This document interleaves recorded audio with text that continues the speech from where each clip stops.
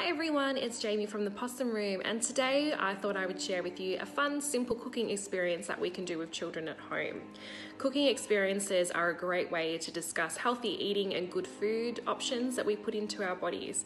I find with fussy eaters, it's also a really handy tool to allow children to be involved in the process of making these food. It's an exciting, they want to try these foods themselves as well.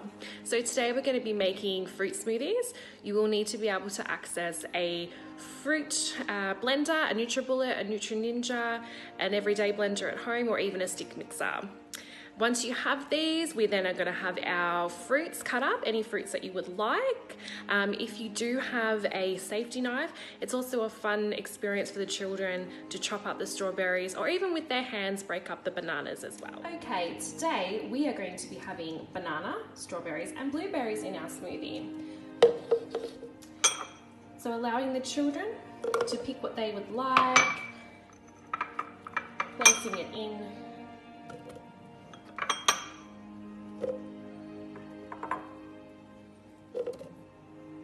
There we go. For a creamy smoothie, we will be using a milk base, anywhere from a soy milk, a full cream milk, or a coconut milk. Or if you prefer not to have a creamy smoothie, you could add ice or even coconut water as well. Making sure that our adults plug in our electrical appliances and supervise us at all times in the kitchen. We're then going to blend our smoothie. It's also a great way to talk about what color do you think all these ingredients will make our smoothie into.